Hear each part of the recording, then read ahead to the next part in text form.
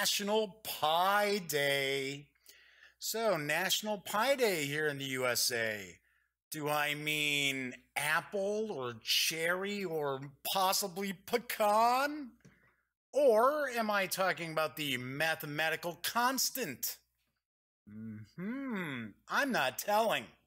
But one thing I will tell you is the Daily Dope is in the air.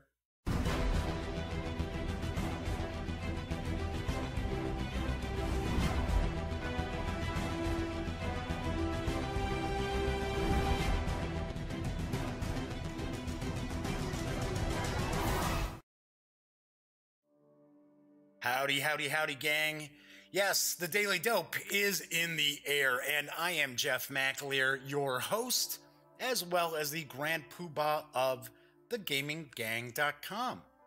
So yes, today is Pie Day, National Pie Day, which I believe, what was it, about 30 years ago? The US government decided, okay, we're making it National Pie Day, P-I Day, and I found it very unusual that Stephen Hawking passed away on Pie Day. Now, I got this news that Stephen Hawking had passed away last night. I was actually watching news. I was engrossed by that whole special election in Pennsylvania, how neck and neck it was. And once again, don't be one of these people who thinks your vote doesn't count, because as you can see in that election, every vote's going to count. But I saw the news break and I was like, oh no, because really one of the most spectacular minds of the 20th and 21st century has now gone off into the great unknown in the universe, one of the great mysteries of the universe. So I was very, very sad to hear the news of Stephen Hawking passing away at the age of 76. Anyway, welcome aboard. It is Wargame Wednesday. Today is March 14th, and I am streaming live. Chat is available on YouTube as well as Twitter. So it's just not on screen. I point this out every show.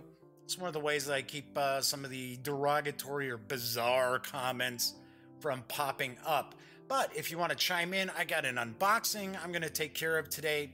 But if you wanted to say hello, or when I'm unboxing the new GMT expansion that I'm going to take a peek at, want to see something closer up or have a question, feel free, chime in. I will definitely point out who it is, what you're asking, and give you a reply or show something up. Anyway, as I mentioned, today is Wargame Wednesday. I like to feature war games on Wednesday. So today I will be unboxing Main Battle Tank FRG from GMT Games. This brings many of the West German units to the hypothetical 1987 World War III clash in Germany, in Europe. So I'll be taking a look at that in just a bit. I've got plenty of news. I do have a bit of an opinion piece I'm going to share today, which is really focused on wargamers and our hobby. So just want to mention that as well. So let's jump into the news. I actually even have some wargaming news today. How about that? Usually on Wednesday, I don't run across anything cool to point out on a Wednesday to share with the wargamers who are watching out there. Before I jump into the news, I should point out this is episode 66 of the Daily Dope. So I guess I should sing, "Get your kicks in episode 66. Boom, boom, boom, boom." And of course you can set that to whatever music from whatever version of that song you want. Anyway, let me grab a sip here. Yeah, it's a little chilly down in the duct tape studios again today. And it's always dry, and there's always little cat hairs floating around that maybe you don't see, but I catch them. All right, anyway, moving into the news. The popular campaign setting Midgard from Kobold Press has a new source book that's available right now for 5th edition Dungeons & Dragons, and I've got the dope on the Midgard Heroes Handbook. The flame of heroes must light a dark world. Welcome to a world of dark roads and deep magic, where you can match wits with Baba Yaga, set sail for uncharted islands with Minotaur corsairs, and face the fury of the giants in the icy north. Why is it that the ice giants always live in the north? Isn't there a South Pole on any of these worlds just as cold? The Midgard Heroes Handbook is for 5th edition and has everything you need to create a character for a 5th edition Midgard campaign. It includes full details on 11 new races and 4 variants on standard races. Roll up a Trollkin Barbarian, a Ravenfolk Fighter, or a Kobold Rogue, and more. You will also get more than 48 new class options, including Bard Colleges and Paladin Oaths, Martial, Ranger, and Rogue archetypes, and new weapon and gear, a new Druid Circle, and a dozen new Cleric domains, including Beer. It says Beer. I am not misreading that. It does say Beer, Justice, and Moon domains. So obviously I would be a Beer Cleric in Midgard. That goes without saying. Also includes Sorceress Bloodlines, new Warlock packs, and strange arcane traditions, 20 backgrounds from the Southlands to the distant north, and nearly 300 new spells from the fan-favorite Deep Magic series, including Shadow Magic, Clockwork Magic, Battle Magic, Rune Magic, and more. The Shadow Roads are open, and the World Serpent stirs in its sleep. Adventure awaits the bold. The 216-page supplement is available in print as well as PDF. It's a combo from Kobold Press for $39.99 or in PDF over at our friends at Drive-Thru RPG for $24.99. I will point out, as I do with all Drive-Thru RPG mentions, if you do dig PDFs for your RPG core books, supplements, adventures, what have you, be sure to swing by thegaminggang.com first, click on one of our banners for the drive-thru sites, and if you happen to make a purchase, we get a small portion of that sale. Anyway, and Kobold Press does really nice stuff. I've never really gotten into any of like their campaign settings or some of their supplemental materials, but I have read their world building books, and they're really, really well done. So, and I had talked about their monster codex and things like that. I should really start trying to take a look at more Kobold Press stuff. All right, so jumping off of the news, Robert Moffat's chiming in saying, "Hey, Jeff." Howdy, Rob. How are you? Yes, beer is good. Yes, Rob's saying beer is good, and I will give him the thumbs up with that, too. I'm a Guinness drinker, personally. If I'm not drinking Guinness, then I just drink cheapo lagers, because I figure, what's the point of spending $30 on a 24-pack of, say, Budweiser, when I can get basically the same exact beer for like $9.99 for a 24-pack? Yeah, I'll drink cheap beer, but I prefer stouts. I prefer Guinness. Guinness is good for you. Oh wait, I'm not allowed to say that here in the U.S.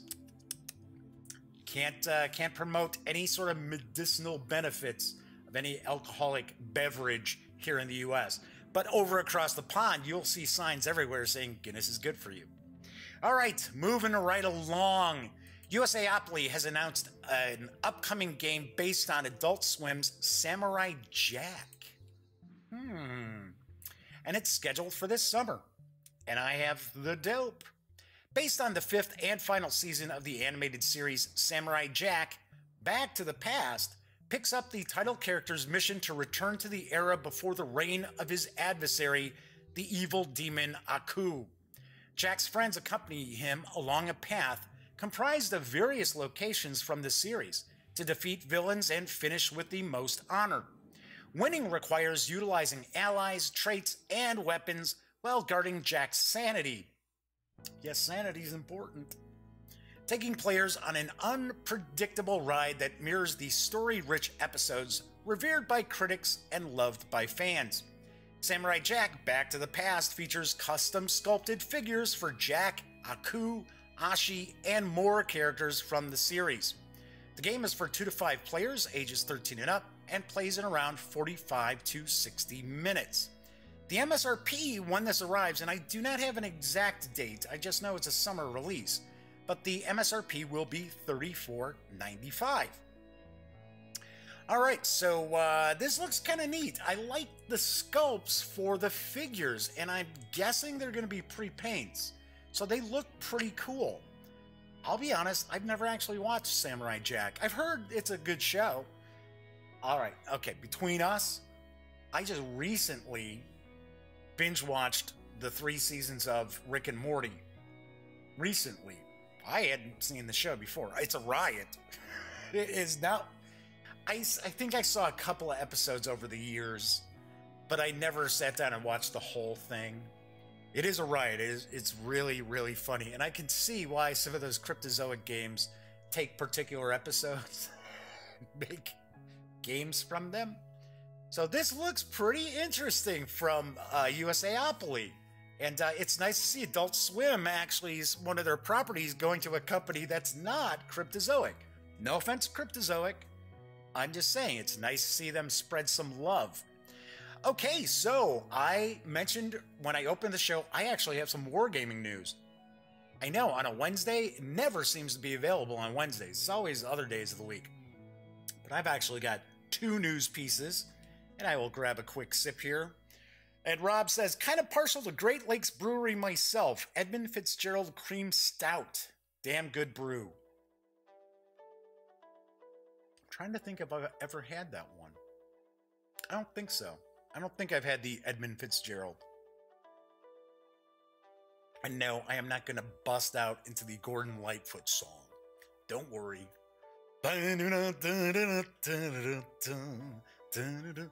Actually, I dig that song. I really do. Alright, so let's get into some Wargaming news, because the second title of the War of 1812 campaign series trilogy is up for... Oh, wait. I am in the wrong order here. Hold on. Hang on. Let's jump. Huh. I could have swore that I had this set up right. Well, that's what happens when I have all of... I don't know. I think I got downstairs, started turning on all the equipment here in the Duct Tape Studios at about 10 minutes before the show started. And I'll explain why in a minute, because I ran across something that kind of ticked me off a little bit. And that's the little kind of opinion piece that I'm going to talk about. Now, I have to go and track this down. Okay, so as I was saying, the second title in the War of 1812 campaign series trilogy is up for crowdfunding from Worthington Publishing, and I do have the dope about it. It is late 1814, and peace commissioners are looking for an advantage to end the War of 1812 on the best terms. British leadership chooses Pensacola, Mobile, and New Orleans as the places to occupy to impose its terms and maybe annex the southern United States. Plus, British naval commanders had set their sights on New Orleans, or New Orleans, I prefer to say New Orleans, bustling warehouses as ripe prizes. Detaching veteran divisions from Wellington's army, which was fighting in Europe, Britain sends its best against the backwoodsmen defending the American Gulf Coast. Led by Wellington's chief of staff and brother-in-law, General Sir Edmund Pakenham, they attack Mobile and occupy Pensacola in an effort to bring Indian and Spanish support for the main effort against New Orleans. General Andrew Jackson counters the British moves by quickly reinforcing the forts defending Mobile and boldly attacking the Spanish and British forces in Pensacola. The British, using their navy to navigate the bayous, landed the swamps 8 miles behind New Orleans in a brilliant surprise move. Well, didn't turn out to be all that brilliant in the end, because General Jackson attacks them immediately, countering the surprise. Both sides entrench and bring in reinforcements to begin the famous Battle of New Orleans. And no, I will not bust out into that song either. Anyway, but now with this Kickstarter, you are in command in War Along the Gulf Coast. War Along the Gulf Coast allows gamers to refight Andrew Jackson's campaign against British General Pakenham's. It is Pakenham, isn't it? I'm not super up on the War of 1812. I know a bit, but still. Anyway, against the British invaders, the game uses the proven blue and gray combat system where morale is as important as the number of soldiers. You are limited in how many units you may move based on the number of action points you receive, plus a random number of action points based on your commander. This means no two games will play alike. Movement is location to location. When the two armies end a move in the same location, a battle occurs and the action moves to the battle board. War Along the Gulf Course. I told you it's super dry in here. All right. War Along the Gulf Coast, not Gulf Coast. Yes, they're invading this golf course. Will be limited to 250 copies. The project is already fully funded, and you can reserve a copy of the game at the $85 pledge level. This Kickstarter will run through March 24th. I have to admit, I have never actually played any of the Worthington titles. I think they follow me on Twitter, to be honest. But no, I've never gotten to check anything out. But I can see that this is one of those block Fog of War games, obviously enough. And I have to admit, I'm a big fan of the Columbia games, which I've been able to play, which have that same Fog of War element. I played the Stonewall Jackson game, and I also played Julius Caesar, and really dug it. I remember back in the day, I played Bobby Lee, and I want to say the other title is just called U.S. Grant. I played those at Gen Con, amazingly enough, and really enjoyed those. Anyway, so yeah, definitely check this out. This looks pretty good, and it is not going to be available in large numbers. Now, I will point out, when I took a peek at it this morning, there are about 50 backers, and they have met their goal, their funding goal. So Worthington will cut it off at 250 copies. So you've got the ability to get in there. It's not like, you know, well, they've got 249 backers. So definitely check this out. Anyway, I was just talking about Bobby Lee and Sam. Oh, it's Sam Grant. That's what it was. Sam Grant. Anyway, speaking of that, there is a new American Civil War title, which is arriving from Hollandspiele. And this is what I started showing you off a minute ago. I've got the dope on Hood's Last Gamble, 1864. After some maneuvering in northern Georgia in an attempt to disrupt Sherman's supply line, John Bell Hood moved the Confederate Army of Tennessee westward and then to the north. George Thomas's Army of the Cumberland, which was dispersed but growing, stood in the way. Hood's plan had objectives such as defeating scattered Union armies, bringing in thousands of recruits from Tennessee, taking the city of Nashville, and after that, even moving into Kentucky and beyond. These goals were optimistic in the face of federal strength, but Hood was determined to gamble.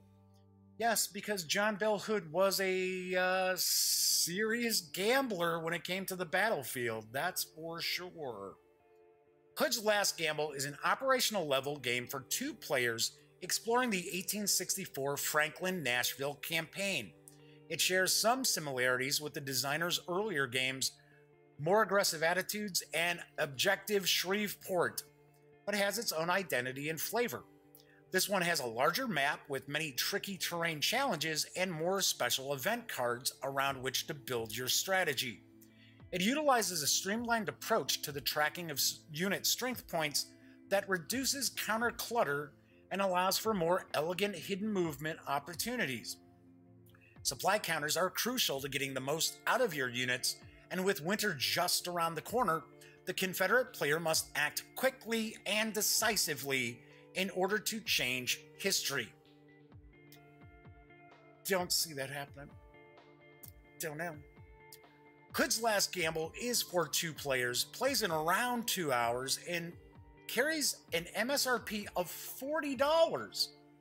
That sounds like a pretty good deal.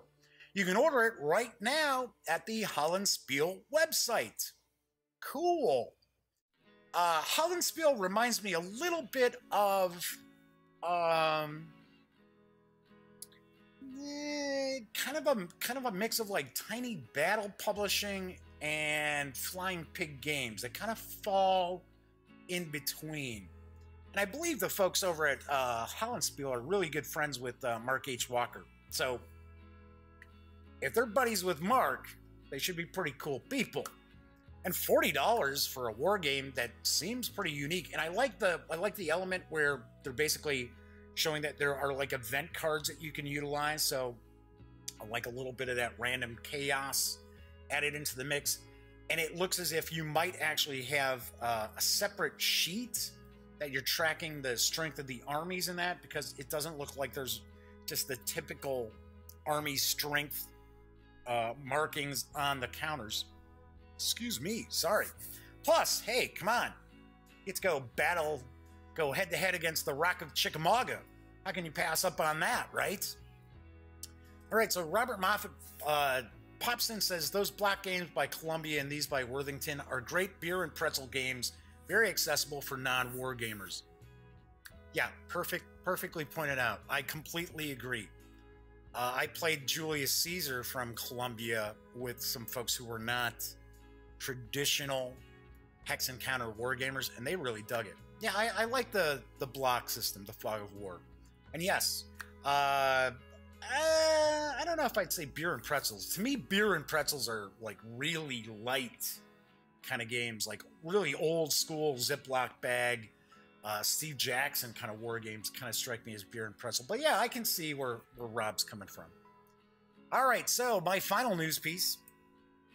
A trio of new Robotech board games are coming soon through a team-up between Japanime Games, Strange Machine Games, Escape Velocity Games, and Harmony Gold. There are 3 that have already been announced.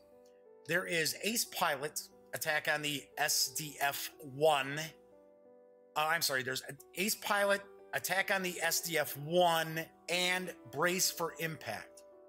Strange Machine Games and Escape Velocity Games have partnered up, and they are excited to announce worldwide distribution of 3 new Robotech titles through Japanime Games, and these will begin in June of 2018. Each of these titles requires a different set of skills in order to take down the invading Zentradi forces. Robotech Ace Pilot is a competitive dice game for 2 to 4 players in which they will vie for the esteemed title of Ace Pilot. Each turn, players must evaluate the enemy threat, then attempt to recruit the best SDF-1 crew member for the job, collecting their kills as they succeed. Along the way, players gather... Oh, hey, I'm not even on the right news piece. Yeah, okay, there we go. Yeah, that's what happens when I had the news pieces in the wrong order. Completely forgot to change over to the other slide. Actually, don't be too concerned with this, folks, because I'm going to rain on the Robotech parade here in just a moment. Anyway, along the way, players gather key upgrades and thwart their friends in an attempt to gain the title of Ace Pilot. Robotech Ace Pilot is recommended for ages 8 and up. Playtime takes about 25 minutes. Estimated release is June. No MSRP info. Robotech Attack on the SDF-1 is a cooperative board game for 1 to 5 players who each take on the role of a heroic character from the venerable Super Dimension Fortress 1. I thought it was Super Dimensional. Maybe I'm wrong. Also known as the SDF-1. It is the player's duty to defend the SDF-1 against continuous waves of Zentradi attacks, unexpected disasters, and treachery. As heroes, players will be forced to battle vicious enemies, repair damage, and manage resources. Tough decisions and sacrifices will be required for players to complete their objectives and reach home safely. Attack on the SDF-1 is a great addition to game night, or to play solo. It's according to Japanime Games. Robotech Attack on the SDF-1 is recommended for ages 12 and up, and playtime takes about 2 hours per scenario. The estimated release on this is August. Then there's Robotech Brace for Impact, and it's a real-time cooperative game for 2 to 10 players, and it's from Escape Velocity Games. Players must work together as the officers aboard the SDF-1, while one player takes on the role of the dreaded Zentradi, assaulting the other players. Players each have a hand of cards representing problems that need to be solved. However, they must work with at least one other crew member to complete their actions. The timer is ticking, and players must begin to fix their ship and return fire immediately. At the same time, the Zentradi player will be using tactics cards from their hand, attacking with their fleet, and trying to take down the SDF-1. Can you survive the final 10 minutes of this intense firefight and save humanity? Robotech Brace for Impact is recommended for ages 10 and up. Playtime is about 10 minutes, and the estimated release is summer of 2018. All right, so I said I was going to rain on your Robotech parade, right? So I have to point out, Dave over at Solar Flare Games has been working on Robotech Force of Arms for quite some time. In fact, it's coming out in June. It's supposed to be out in June. And distribution deals, everything's already set up for the game. And I'm not going to rehash the whole Palladium Robotech Kickstarter, Robotech Tactics Kickstarter disaster. But when I was talking about that on the other show, I mentioned that Harmony Gold is a dumpster fire in itself too. Really are. Take a look online and you will find that it is just managed by idiots. I'll be very honest, it's managed by idiots. It's how it works. Carl Masick is passed on to the great beyond, so whoever's wrong, I mean, not like he ran the company all that well either. But what's going on here is it looks like Harmony Gold is going to take any opportunity they possibly can to grab as much cash as they can before they lose their rights to Robotech in 2020. So that is coming pretty soon. And it wasn't that long ago that Harmony Gold pulled their licensing away from Palladium Books. So one has the impression that these games have kind of been thrown together to try to come out this summer. Now, as I mentioned, Solar Flare Games, their Robotech Force of Arms has nothing to do with Japanime Games. Nothing. Nothing whatsoever. These 3 other titles do. And I was doing a little research behind the scenes, because the first thing, I know Dave. I have worked with Dave on various different Kickstarters that he's had. So, like Nightmare Forest. Really fun push your luck dice game. And so anyways, so I'm Lords of Rock. I mean, there's a few games. You can see I've done reviews and done previews for Solar Flare and Dave in the past. So the first thing I noticed, I was like, what the hell's going on here? I know his Robotech game is coming out in June. Now suddenly Japanime Games announces at least 3 Robotech games that they've partnered up with Harmony Gold and these other game companies. Something smells fishy. So as I was going to say, so I poke around a little bit behind the scenes, and Escape Velocity Games, I don't know. I really don't know anything about them. I don't think they really have much out. The other game company, though, and you know what? Off the top of my head, I forgot what it was. Let me jump back here and take a look. Let's see. Let's see if I can... whatever. Whatever. I forget what it's called, what the other company was called. But I took a look at some of their games, and just to kind of get a feel for what people think of them on Board Game Geek. They're not exactly well known for putting out very good games. And of course, Japanime Games, most of their titles everybody knows is crap anyway. So yes, there's 3 new titles for Robotech, and I will take a well, there's 4. I'm not tossing in Solar Flare's title, Robotech Force Arms into this mix, because I'm sure it's going to be pretty cool. I've seen some prototype stuff for it. Not a lot, but seen a little bit. But I get the impression that these 3 titles are going to be steaming piles, and they are simply cash grabs. That's just my gut impression. That's all I'm saying. I could be very wrong. They could be fantastic games, but I doubt it. All right, so that is the news of the day. So I wanted to point out, and this is something that's really directed at wargamers, and I'll be very honest. What I have to say is probably gonna piss people off, and it'll probably cost me some subscribers and followers on Twitter and people who go to the gaming gang and so on and so forth. But you know what? I don't care. It's something that needs to be addressed. So anyway, so earlier this morning, people who follow the Daily Dope know that I spend my mornings, usually I'll have emails for news pieces, and there were actually 2 big news items today that I did not include in today. I'm not including in today's show. I'll take care of those tomorrow. I wanted to share more wargaming news.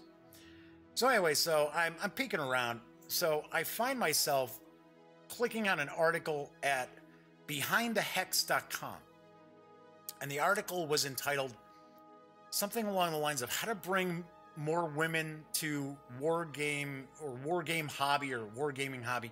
Well, the grammar wasn't real good, but I do believe that the author, English may not be her first language, right? So I go and I'm like, oh, okay. So I click on this link and I go and I'm thinking, oh, well, I'm kind of curious what somebody has to say, how to bring more women into wargaming.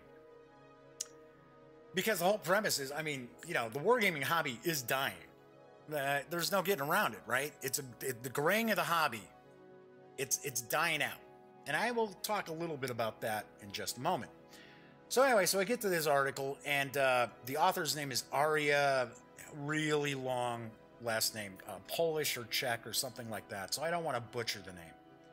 And I guess Aria has done some, she works in the wargaming industry doing graphic design. And I believe she had an article in Ya Magazine from my friends over at Flying Pig Games. And she's worked with Ty Bomba and Joe Miranda doing some graphic work for them. So I'm like, okay, so I read this article, and first of all, I'm like, okay, so it is the most clickbaity article that you will see. Because in the first paragraph, it basically says, well, if we want to bring more women to the hobby, you need to bring more people to the hobby. Yeah, duh, thanks. And it's a very, very short article. And the thing is, not only is it clickbait, it also read as a very cut and paste kind of article. The kind of stuff you would see like in a sponsored post or a guest post somewhere. But this is her blog. This is Aria's blog. This Behind the Counter is her blog. And it shared absolutely nothing new.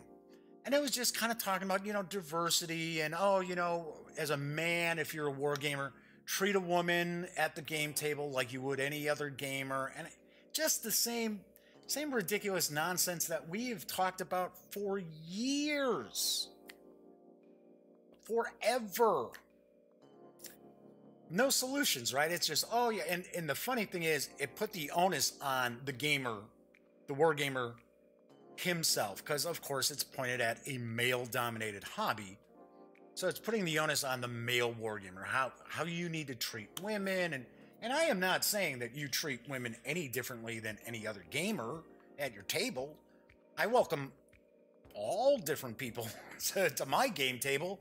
Hey, if you're a cool gamer, that's great. That's what I like. I don't care about your sex or religion or color or sexual orientation or anything like that. And when I say don't care, I don't mean like, oh yeah, whatever.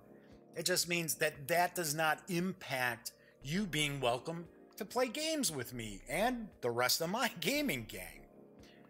So I found it very interesting that the onus of how we can bring more people into the hobby, because that's how you get more women into the hobby, was that mainly that the men in the hobby had to change our attitudes.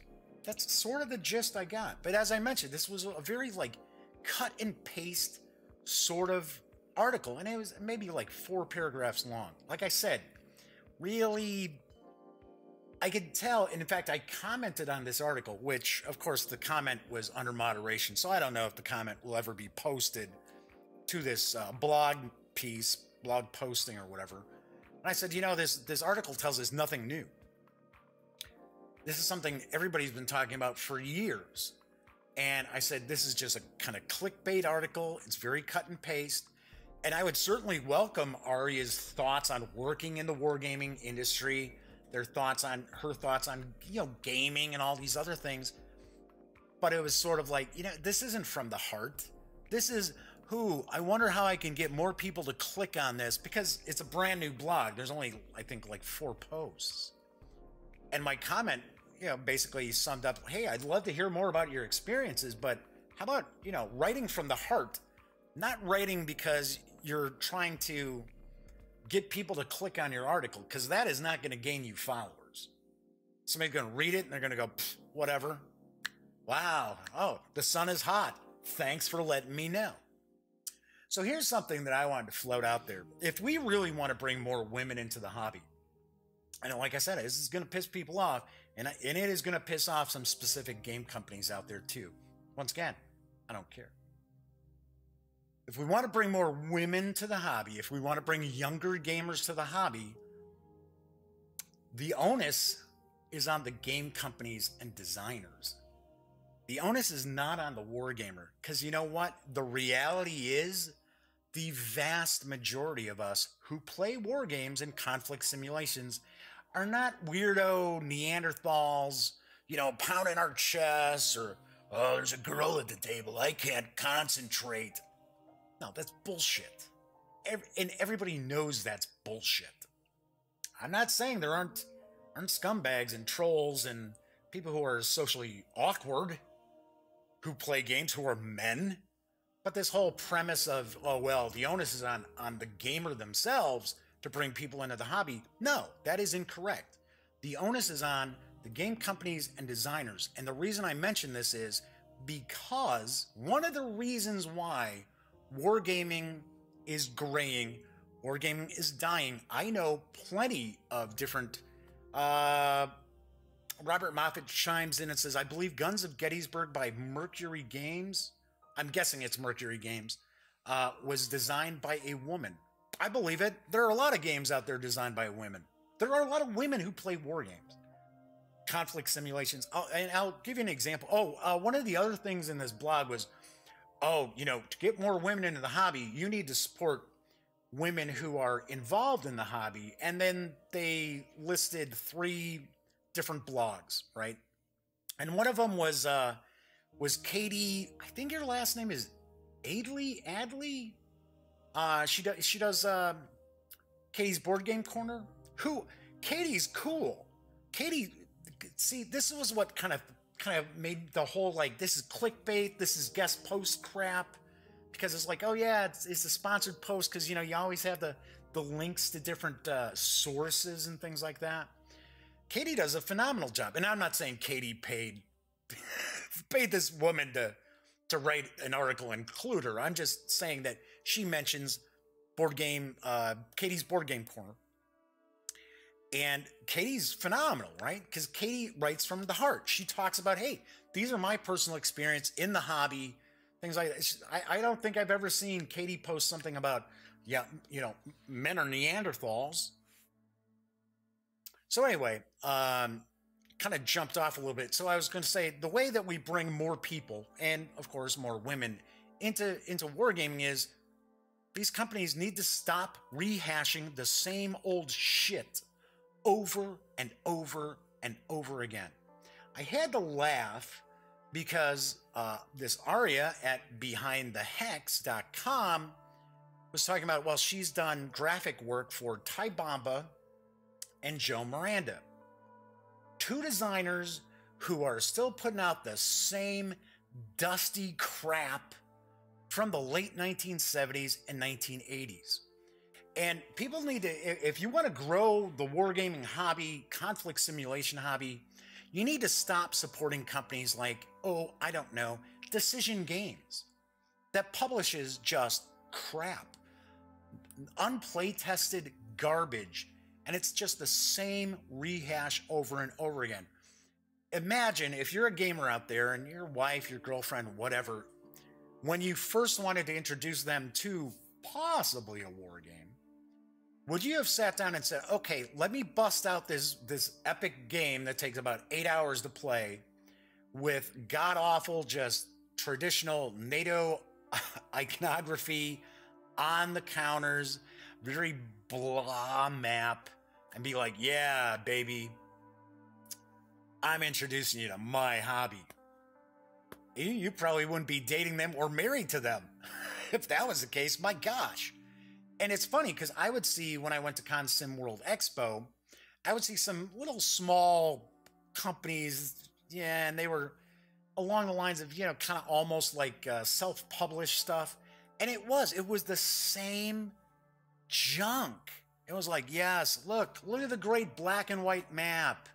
And, oh, yes, the British are brown counters. Oh, and the Germans are gray counters. Wow, that is so unique.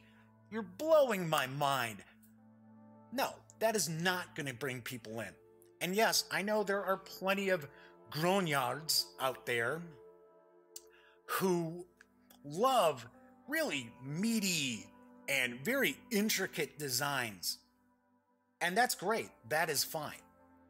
Don't expect people who do not play conflict simulations to find any appeal to, wow, I need to know the penetration value of that Panzer, let's say, of that 88 hitting the left armor of a Sherman's turret. No, people don't care about that. And that's one of the things that a lot of wargamers need to wake up to, is that, yes, board gaming in itself, tabletop gaming in itself, is a very small hobby. It's a very niche hobby. I know people don't like to hear that, but it's true. It is. Comic books are way larger. That hobby is way larger than tabletop gaming. And that's also a small niche hobby. Not everyone's out there buying comics at their friendly local comic store. So the onus is on companies to create unique designs, because that's, like I said, that's what I see a lot of. And I know wargame designers, and I'm not talking about Herman Luttman, okay? Because Herman Luttman, my good pal, I don't know if he wants this common knowledge or not, but I will float this out there, because he just did, I just did the unboxing for At Any Cost, Metz 1870. It is a war game. But he, as a gamer, is actually shifting away from playing a lot of war games. And as a designer, he's kind of shifting away from war games just because he wants something different. He wants something unique. The wargaming companies out there, the companies that really focus strongly on war games, many of them are not adapting. They just assume, well, you know, if I throw a little chrome on this design, well, then people will buy it. And that's not the case. Now, there are exceptions, of course. There's companies like GMT Games. There's companies like Flying Pig Games. They are making different Victory Point games too. I'll throw Victory Point games in. And if I'm like leaving out, say, like a company like Hollandspiele or like Worthington, things like that, or even Columbia, I don't see a whole lot of stuff coming from Columbia too much. They seem to be more focused on their Harn RPG. Or maybe I'm just not getting news pieces. Maybe that's it. But I don't mean to leave them out, because they have done some unique stuff too. I just haven't played enough to really comment. But when you've got companies out there, and I'm sorry, I'm beating up on Decision Games, but when you have companies that just, it's the same crap that we have seen for decades in this hobby, how can you imagine anybody wanting to get into it? So to bring more people into wargaming, into conflict simulation, we have to come up with unique designs. Oh, and I was starting to say when I got off topic with Herman Luttman, there are many wargame designers out there who effectively just steal other elements from other designs. I have found from my personal experience, and you know, Joe Miranda is a nice guy. I've met Joe very sweet guy, but can anybody claim that any of his designs over, I don't know, the last 15 years have broken the mold of anything? No. And that is not going to bring people in. Just throwing out the same old hex and counter look, the same little counters, the same NATO iconography, the same boring looking maps, that is not going to bring anybody to the table either. So wargaming companies, big and small, have to start thinking, okay, how are we going to survive? Because I can tell you there's not enough new blood coming into the hobby to replace the blood that is flowing out of the hobby. And I love war games, don't get me wrong. But you couldn't pay me to play a decision game. There's no way. It's garbage. They're broken. First of all, they're broken designs. And I'm sorry to pick on them, but they are a prime example of how you're never going to grow this hobby. And this hobby will continue to shrink and shrink and shrink. It's companies like GMT, Flying Pig Games, Victory Point Games that are actually changing stuff up. It's designers like Herman Lettman and Mark H. Walker. And Mark H. Walker has a lot of traditional kind of aspects and mechanics to his game designs, but there's also fresh stuff in there too.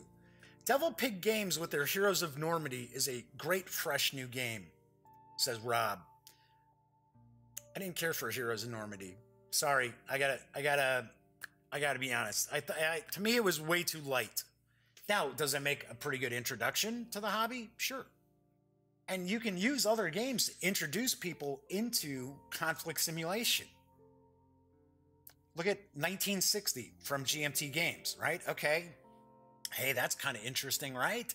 You're looking at, oh, it's Kennedy versus Nixon, the election.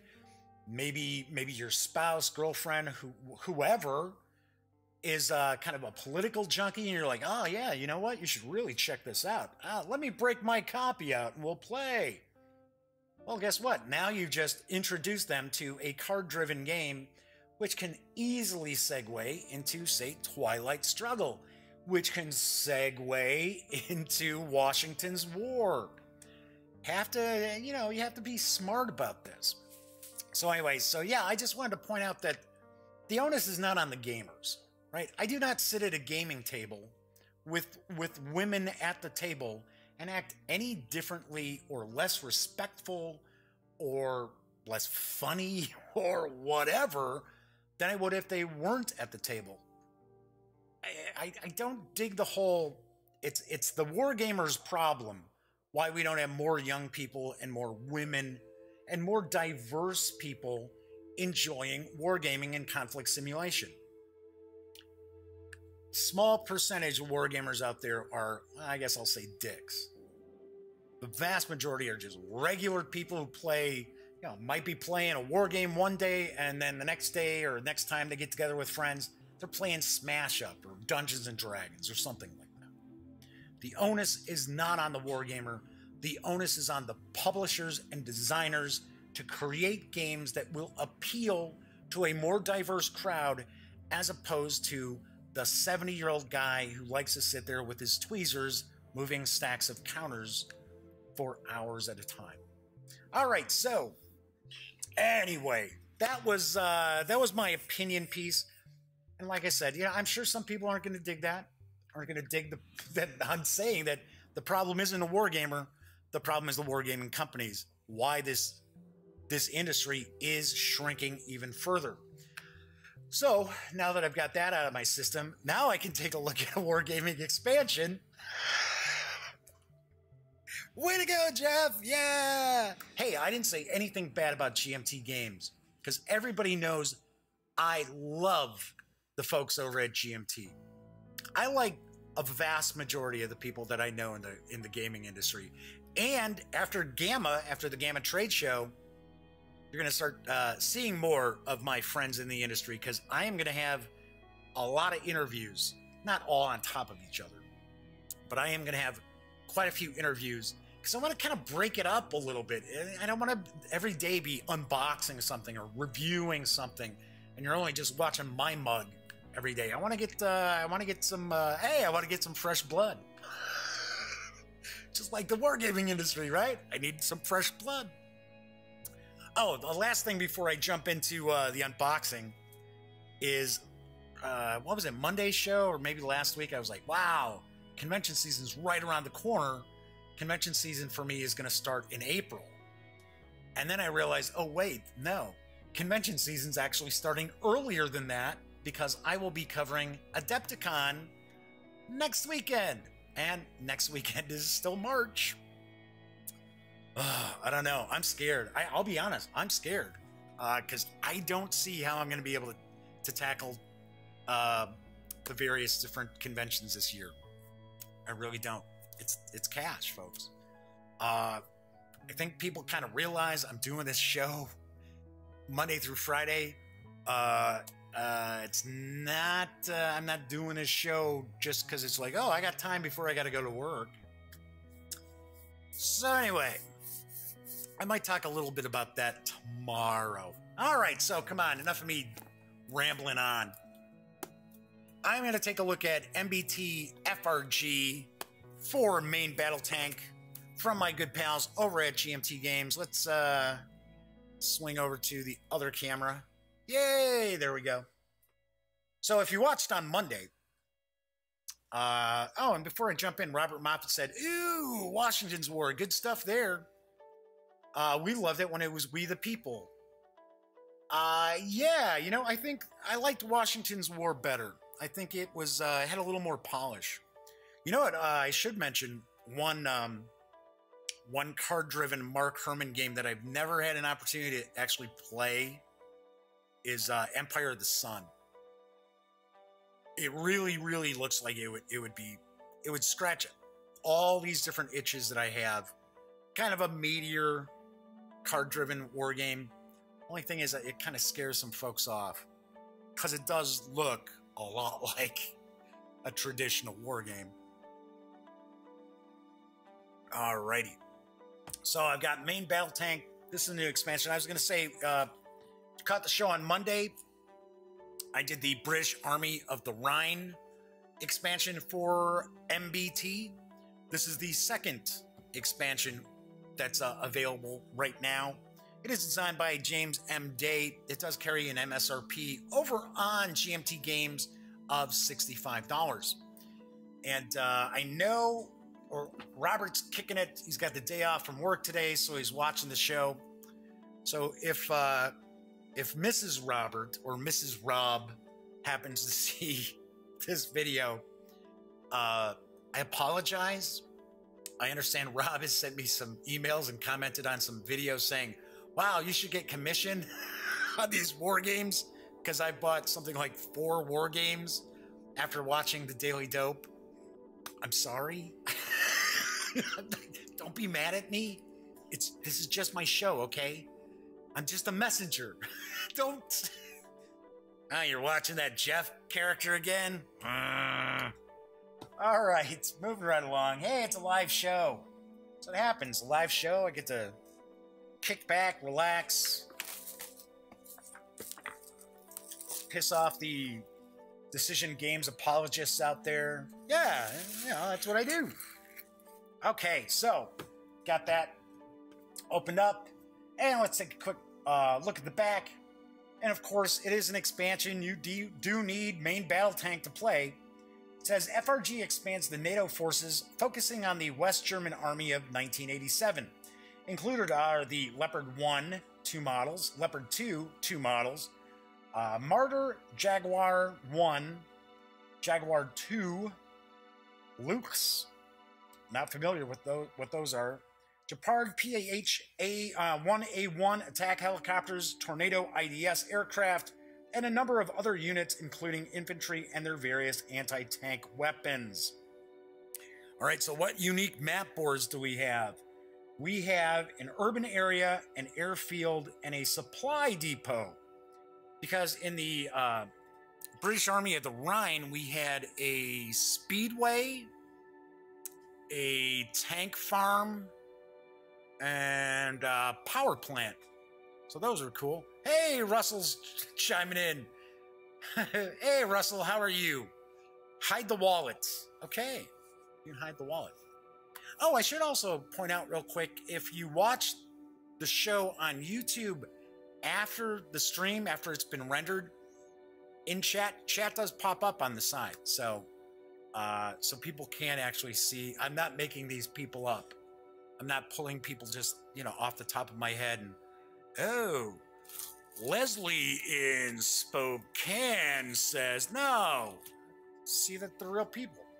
Right, so, and main battle tank is a 6 complexity as well as solitaire suitability, according to GMT Games, on their scale of 1 to 9. All right, let's see what we've got. So I'm sure this is going to be very similar to what we saw as far as the British Army of the Rhine. So we're going to have some maps, we have some new unit cards, we're going to have some new counters, we'll have the playbook with new scenarios. And if memory serves me correctly, I think there were 10 scenarios. Hey, there's a 10-sided die. I'm trying to remember if when I opened up the British Army of the Rhine expansion, trying to remember if there was actually a die in the bag. Because remember, it says it includes a 10-sided die, and I didn't remember seeing it. But then again, what I usually do, I just took these items out of this bag, and I just kind of tossed the bag off to the side. I wonder if that's where the die was. So we do know this one, this expansion has a 10-sided die. Okay, so we'll look at the maps in just a bit. We'll look at the counters in just a bit. Let's get these unit cards open up. And as I mentioned with the previous expansion unboxing, main battle tank really does focus armor on armor. That is the focus of the game. Granted, there are infantry, there are special weapons, crew weapons, things like that. But the big focus is pretty much tank on tank action. So, we've got Alex. I'm sorry, it's ALXYT. Hey man, love your videos. How's it going? Pretty good. Thank you. I appreciate the kudos there. I am in the midst of the unboxing for FRG, the expansion for main battle tanks. Let's look at the playbook first. So we've got an introduction. It's talking about some of the new units, the TO&Es, terrain features, arming and refueling. Okay, so the supply depot, controlling objectives, the counters, talking about leader employment, leader effects, very similar to the other expansion, the BAOR expansion, command, morale. Okay, so now it's going to start talking about the West German units and Soviet units. Don't recall, I don't believe we had, oh yeah, we did have some Soviet units, Soviet counters. So, Robert's wife said, if I keep ordering games after watching your show, she's driving to Chicago to find your house and shutting off my electricity. Well, she can search all she wants in the city of Chicago. Said Chicago area is where I live. I grew up, born and raised northwest side of Chicago. That's why I'm a Cubs fan. All right, so got some U.S. troops. Got organizational charts here. Giving a summary of the units here. Got a summary of the Soviet units. All right, and then we move into scenarios. First moves part 1. First moves part 2. First, it's going to show you the units available to you. We've got Over the Hill and Dale. Southern border of Czechoslovakia. It was not known as the Czech Republic yet. All right, so then we've got the the forces there. Another scenario here, lightning strike.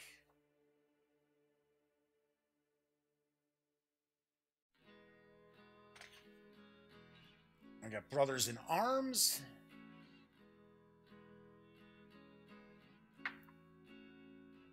Cityscape. This must be where we use that urban map that we'll take a look at in just a sec. So, of course, it's got situations, special conditions, the setup for the scenario, victory conditions of the scenario.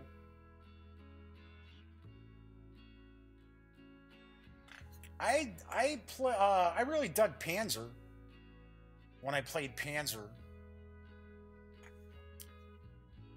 But, oh gosh, that's quite a long time ago. Yeah, so I've been close several times pulling the trigger on Panzer. All depends on what you're looking for. If you're really looking for that armor on armor experience, yeah, then I would say definitely. If I remember correctly, and it's been a long time since I played, I seem to recall that Panzer was a little light as far as infantry rules. Now, we're talking the base game. I'm not talking the expansions that came along, but the base game itself, because people are different, because I know there are a lot of people out there who are huge fans of, like, Advanced Squad Leader, and Advanced Squad Leader really does get into the whole, you know, infantry aspects, and doesn't do as well with the armor. Whereas I look at Panzer as kind of the opposite of that, if memory serves me correctly. So what do we have? 10 scenarios? Let's see. Yep, 10 scenarios in the playbook. So we've got that. Okay, and then we'll look at the units. And these are dual-sided, nice and thick. Nice and thick here. Just take a quick look here. And of course, you're looking at the offensive information and then defensive information for the units.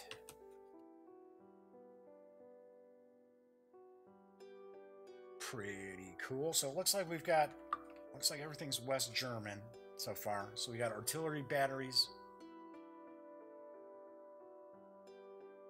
We got the Leopard. Yep. These are the two models of the Leopard.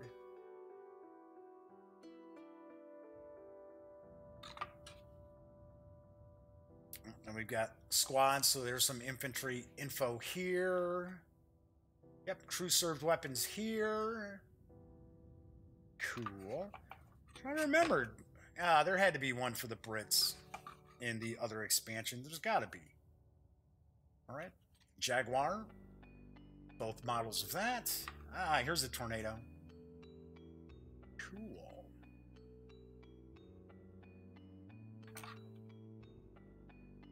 Martyr. Is this an APC? I'm the first one to point out that I am probably not as well educated as I could be as far as like the 80s, which is funny because I played a bunch of stuff like Warsaw Pact, things like that back in the 80s. But it's just, you know, the different units and armor, various tanks, things like that, just doesn't stick. So for me, I'm sort of like, oh yeah, the Abrams, yeah, okay, got the Abrams. It's like, okay, all right, look at this, we got a little conversation going. Everybody's talking about various different games. Very cool. Nice. Oh, I should ask while I'm taking a peek at this, since I've got quite a few. Looks like I've got 4 Wargamers kind of chatting right now. How do you guys like the new, kind of new design of ComSim? How about speaking English, Jeff? ConSim World. Because I have to admit, John over at ConSim World is really nice. Really, really nice guy. And it was nice to see them try to because I don't hang out there too much because I always found the forums to be kind of a mess. And the funny thing is, I know my wargaming videos would get way more views if I actually did like post stuff on the forum and things like that. But I don't know. But I do like some of the changes because that was not the prettiest website around. Then again, I'll be the first to say that Board Game Geek isn't a very pretty website either. All right, so here we go with the counter sheets. Looks like we've got 3 once again. A nice close-up look here. These are dual-sided, so there are plenty of units here.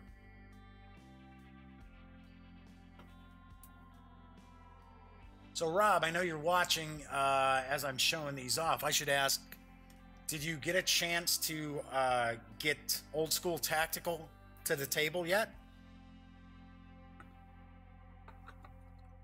Yeah, like the Consim World has a new design? Sort of. Yes, I couldn't follow the stuff with it being on one long thread. Yeah, that's like my big knock on Consim World, because it's just all, it's not even laid out like a regular forum that you see. It's like really old design, really old content management, a content management system being utilized on it. So still a pretty good source, just hard to track stuff down. I actually use Feedly, feedly.com, and I actually subscribe to Consim World, and that's how a lot of times I'll run across some wargaming information, wargaming news.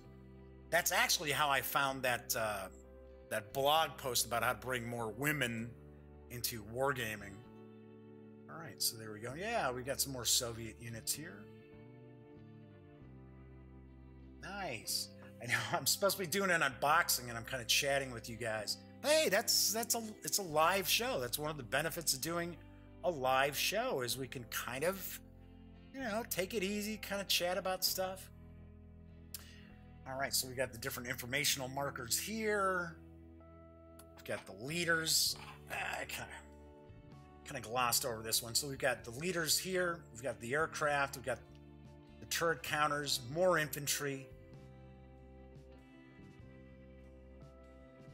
and victory point markers. All right, so let's take a look at these maps. Do we have 4? Yep, we got 4. So there were 4 in the BAOR expansion too. So that's 8 new maps. Let's see what we've got. And these are dual-sided.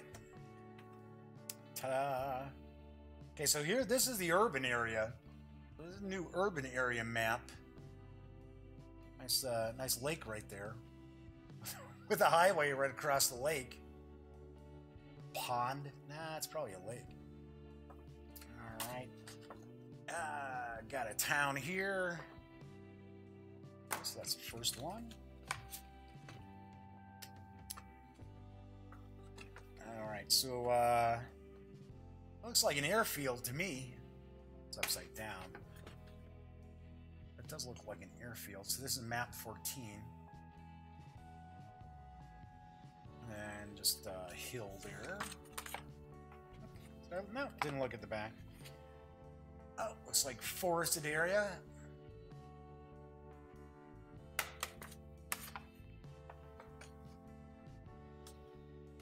All right, haven't gotten OST to the table yet. Very soon. So Russell says the size of the map really put me off on Old School Tactical. That was actually a comment that I made in my review. I would have liked that if Mark H. Walker and Flying Pig Games had actually broken up into a modular map, and then you would have a lot more flexibility with the map itself. And yeah, it is a huge map. It is a really big map. So, pretty interesting though that some folks didn't purchase Old School Tactical based on the map size. Because when you're learning the game, you're not playing across the entire map. You're just playing in a sector of the map board. So really, it should have been just modular, and then you could just take, you know, just like NOM 65. NOM 65, those maps are modular. So I was kind of surprised. All right, so we got the last map here. Kind of an open area, open fields. Got another urban area here too. All right, very cool. What's on the back of this one? All right. So we've got the 4 maps. Let's just take everything out before I put it back in. So we've got the 4 different maps.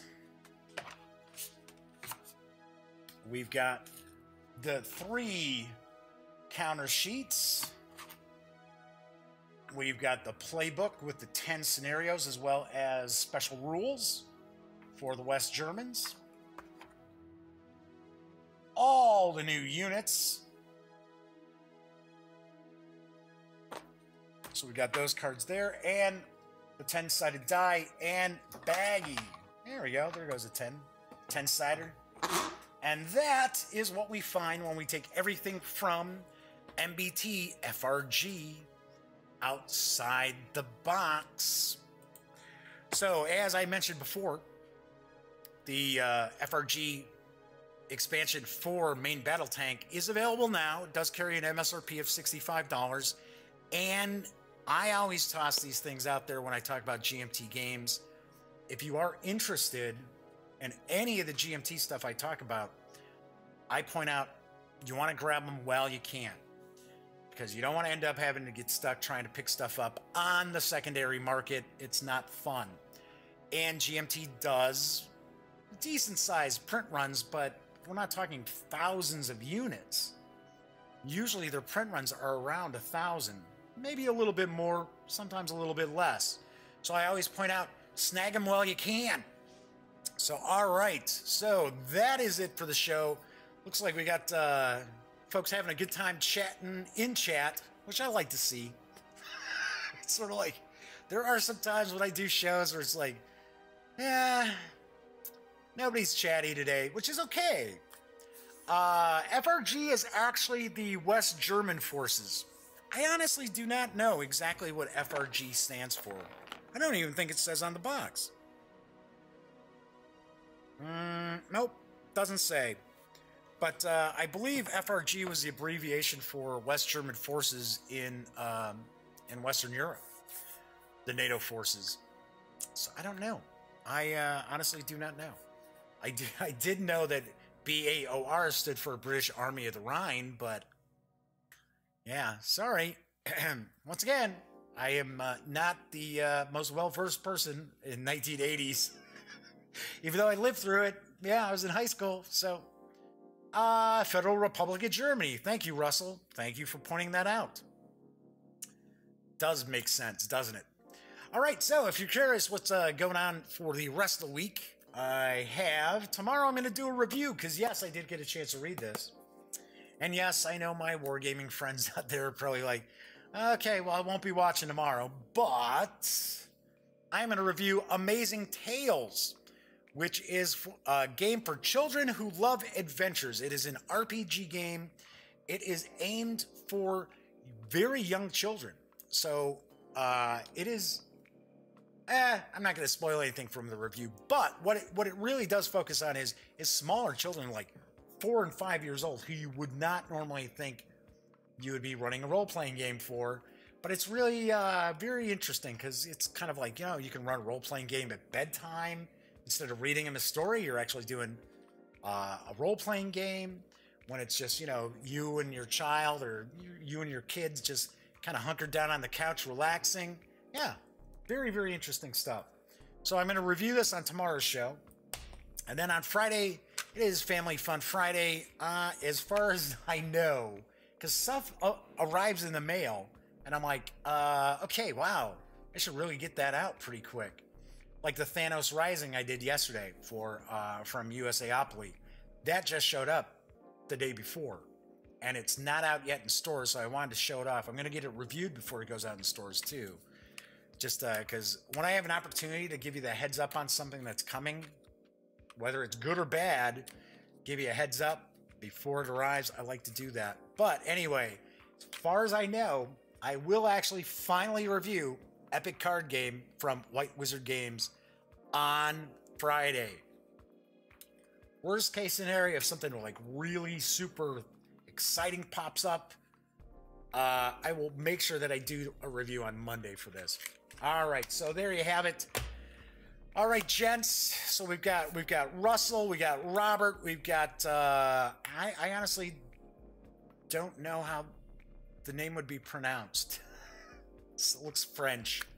Hey, everybody knows English is kind of a second language to me, even though it is my first language. Anyway, so I believe we had 4 folks floating around in chat today. So thank you so much for swinging by to catch the show. If you watch the show regularly, allow me to ask a favor. If you do watch regularly, could you give a thumbs up to the video?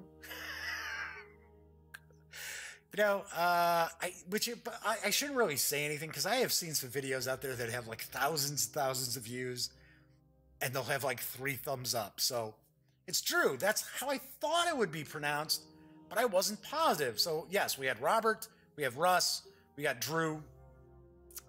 All right. So actually the reason why I was saying I'm not really sure about the pronunciation is because Drew's name wasn't actually showing up on my chat screen. It already moved off. So what can I tell you? All right. Robert says, great show. Well, thank you, Robert. Thank you, Rob. I believe it's Rob. Just like I'm Jeff. Don't call me Jeffrey. Only my mom calls me that. Anyway, as I was saying, if you like the show, give it a thumbs up. If you aren't a subscriber, please subscribe. And of course, when you are not watching The Daily Dope, be sure to go visit thegaminggang.com for all the latest in gaming news, reviews, comics, movies, TV. You know the drill by now. Get your geek on at thegaminggang.com. I am actually going to have later, I think it'll be up this weekend, because convention season is coming. I am going to kind of revamp my 10 helpful tips for convention attendance, which were kind of funny. It's been a few years since I did that post, so I'm going to kind of revamp that. Anyway, I will be back tomorrow with a review for Amazing Tales. So until then, be sure to enjoy the rest of your Wednesday. It's hump day. We're getting over the hump. Weekend's not that far off. I'm Jeff McAleer, so until tomorrow, thanks for watching.